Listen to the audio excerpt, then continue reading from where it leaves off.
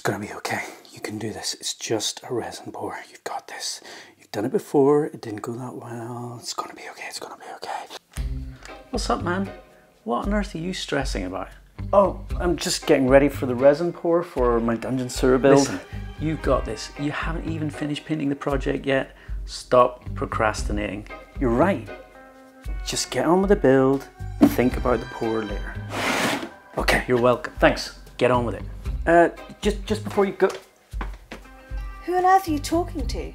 No one? Right, well, can you keep it down? I'm trying to get some sleep. Okay, see ya. Fine.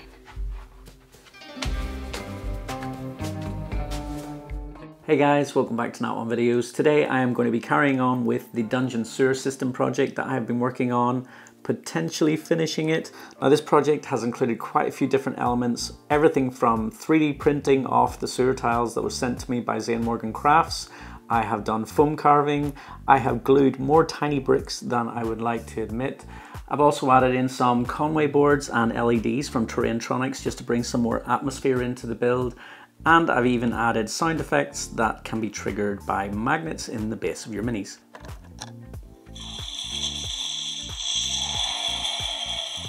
And that brings me to where I am now. I've got the whole project painted up and ready to put some texture into and see if we can move forward with the rest of the build.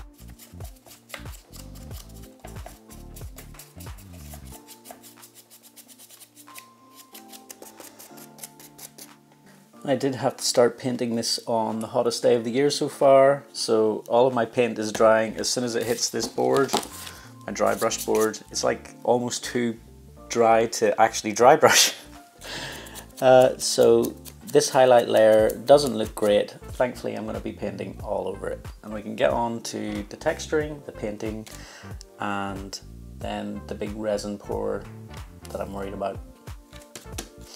And in reality, there's been no point really in me doing that white undercoat because this graphite grey is pretty much covering it all up. I'm going for a grey stone kind of look to the sewer, and yeah, there's no point in me filming all of these earlier parts because it's going to be quite dark for a while. So I'm going to come back and I'm just going to focus on some of the details once I've got all of the stonework painted in.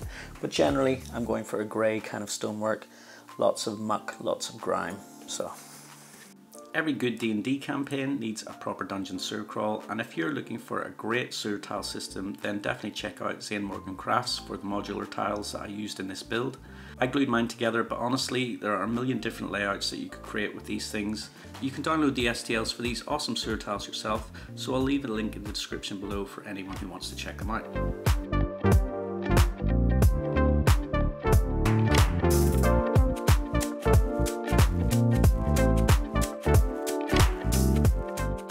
So I'm not going to go crazy with the tutorial side of this build, but I'm going to have to talk about the poop. Yep, poop, excrement. We've added some poop into the build. For this I just used some sand and wood glue with a bit of burnt umber paint. The colour right now is a bit deceptive because it does actually dry a lot darker. With the woodwork on the build, I used an oak brown from Army Painter, and I just did that over all of the wood. I then just did a skeleton bone dry brushing over the top to bring out the highlights, and then I just kind of tied it together with a dark brown wash. I used Agrax Earthshade, and that just kind of evens it out again. With painting in all of the details in this project, I wanted to keep it as basic and as simple as possible. Whenever you're looking at the project, you're kind of looking at the whole thing as opposed to zoning in on the details. So with the pipes and metalwork, I kept it very, very basic, and I just used a plate metal from Army Painter before addressing the weathering effects. Retrospectively, it was actually quite awkward to get in and around and paint all of these bits, probably because I had glued the tiles together.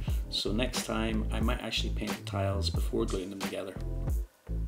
Anyway, I wanted to add quite a bit of rust into the project, so I used the rust effects again from Army Painter. And yeah, it's a little bit garish to begin with, but it does settle down.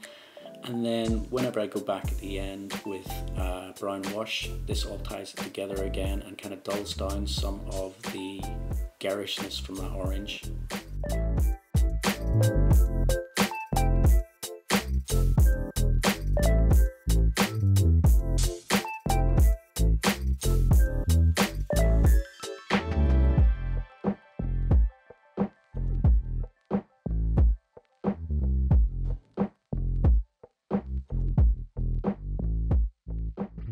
So with it being a dungeon sewer, there's going to be lots of leakage and weird liquids all over the place. So again, I'm just using some Agrax Earthshade. I should have probably used the gloss version of Agrax Earthshade because obviously this is going to dry matte, but I addressed that problem a little bit later in the build, so it kind of works out in the end.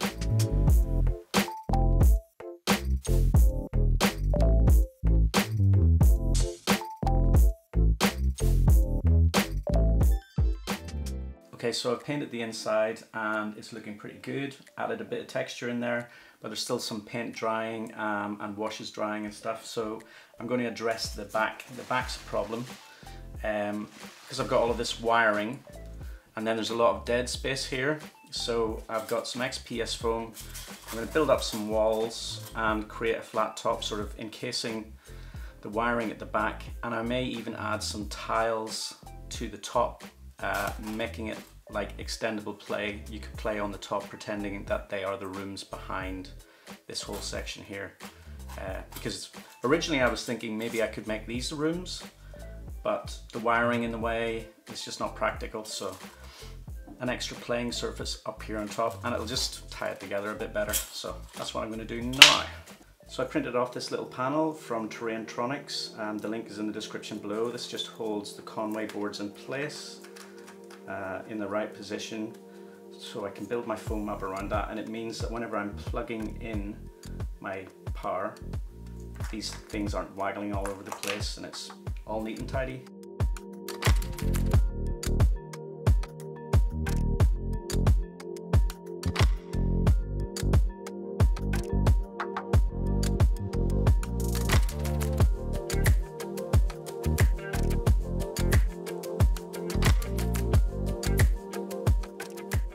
So just finishing up the base coat on the back section, which is going to take a bit of time to dry.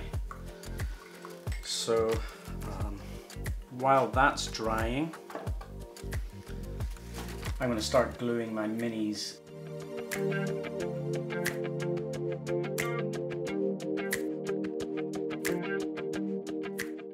Originally, I was going to include a classic D&D monster like a Nothic in this build. Then I came across this slimy beast on Thingiverse for free and I had to include him. If you were doing a D&D sewer crawl campaign, what monsters would you be throwing at your players? Let me know in the comments below. Okay, so I have printed off some cool extra little bits and pieces to stick into my dungeon. I've already got the sewer beast painted up. Got a whole bunch of skeletons that I printed off. Very tiny skeletons that were breaking apart, but it didn't matter because broken bones and everything's fine. So I've painted those. I've got some barrels and crates, and in Chitterbox I kind of stuck a little tiny rat on top of this one small barrel, which I really like. It looks super cool. Yeah, so I have to paint all of this stuff.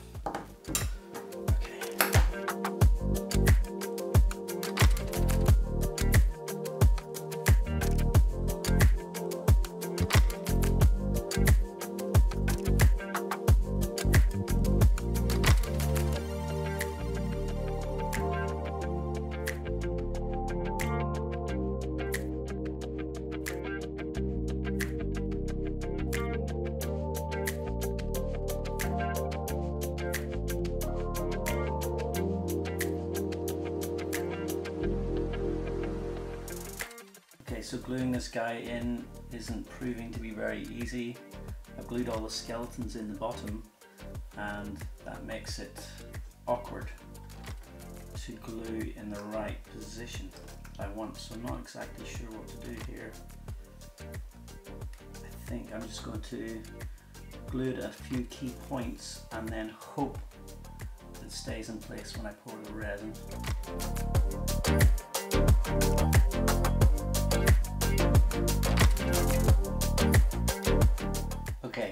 hopefully he's in the right position. The only problem is I've super glued my finger to him and I'm afraid to move my finger now because he might move. So I'm going to have to wait until that's really glued before I can separate my finger from my project.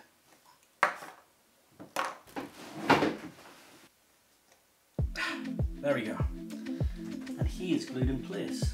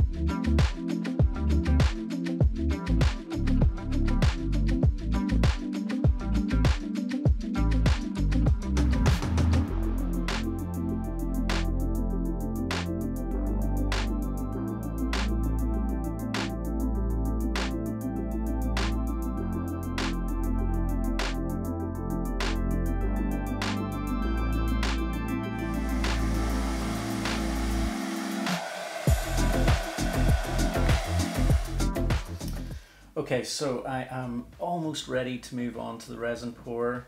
All of my bits and pieces are glued into place. I've got my skeleton pile, I've got the beast in place, and everything's looking really, really cool.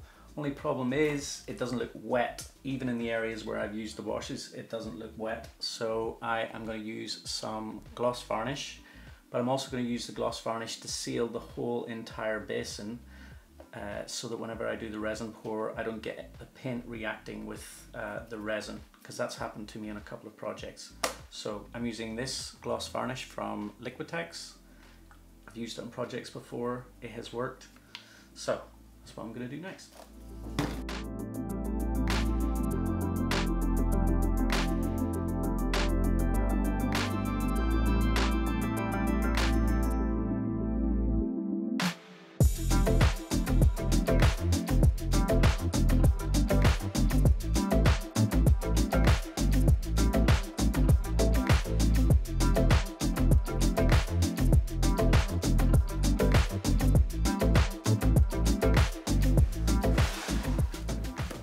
Effectively, the project is finished. Everything's painted, everything's glued in.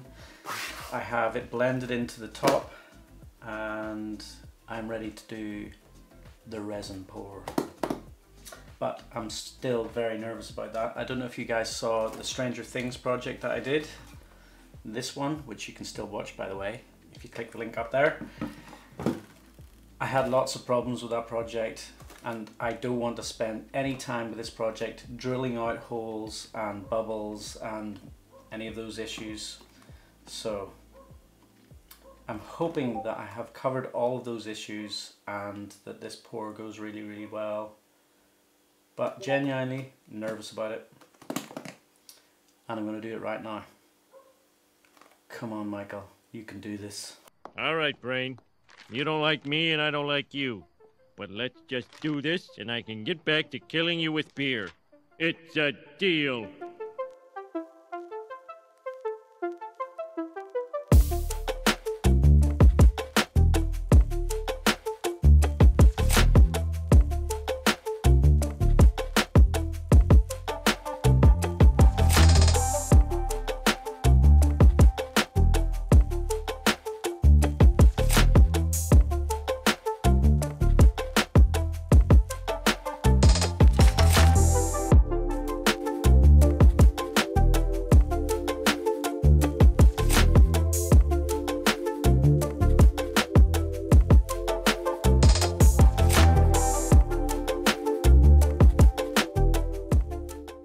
Shouldn't get any leaks now.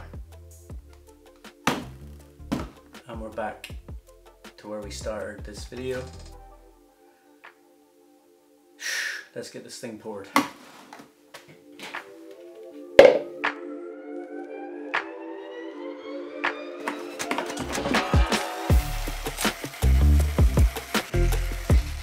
been really trying to up my game when it comes to pouring resin. I'm really interested in those deeper resin pours, and it's become very apparent that half the battle is choosing the right resin.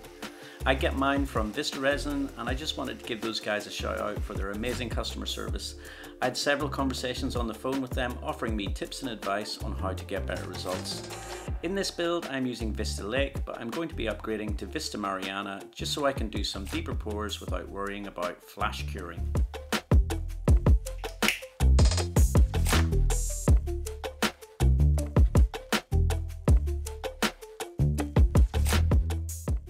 Alright, resin pour complete. It's relatively bubble free, which I'm really happy with, and there's no recesses in this the way there was in this project, so I shouldn't be getting extra bubbles from underneath. I haven't poured it too deep, so I'm really hoping I don't get an exothermic reaction, because that would just suck. There are some bubbles still on the top, they keep coming up. I'm going to leave it for about 10 minutes and then I'm going to go around and pop them all again.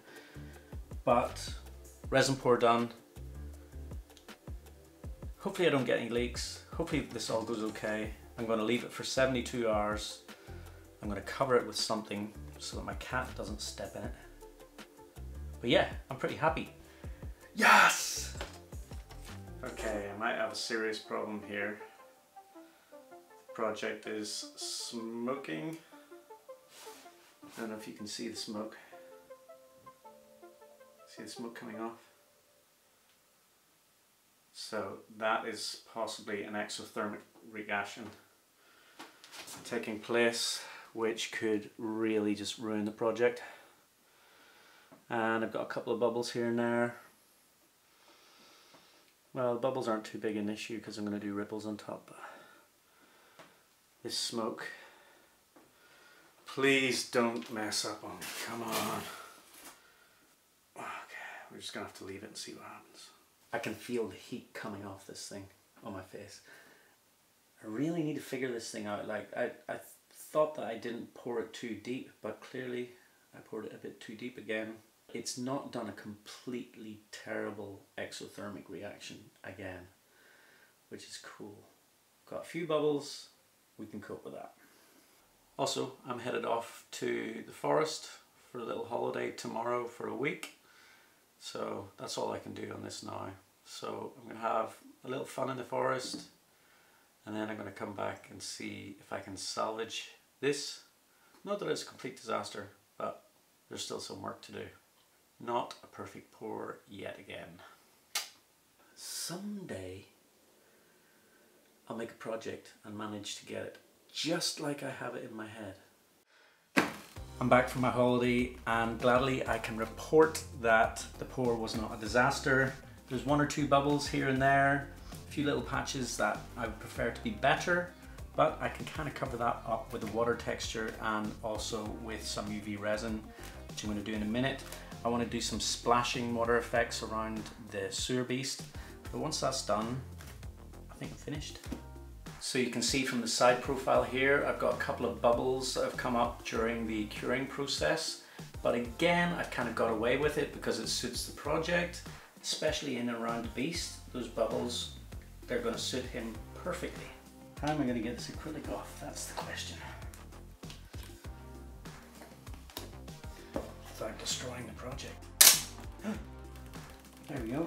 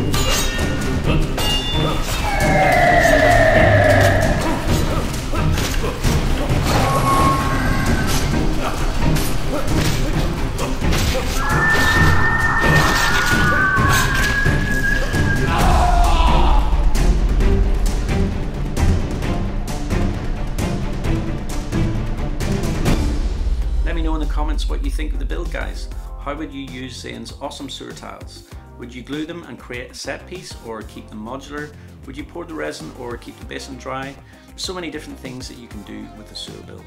Don't forget to subscribe to Zane Morgan Crafts and Terraintronics, both bringing awesome hobby content to YouTube, but also creating assets and components that you can bring into your own builds at home. If you enjoy my content, please hit the bell. There's a good chance that even if you're subscribed, YouTube isn't telling you about my new videos. Also, a huge thanks as always to all of the awesome people scrolling across the bottom of the screen. Your support on Patreon really helps me to keep this channel rolling, and I really appreciate it. For Patreon members, just to say to keep an eye out on Discord, as we have just started to do some hobby hangouts over there, and it's a great way to connect with other people and get some crafting and painting done. Anyway, thanks for watching, I hope you enjoyed it, and I look forward to seeing you next time for another build.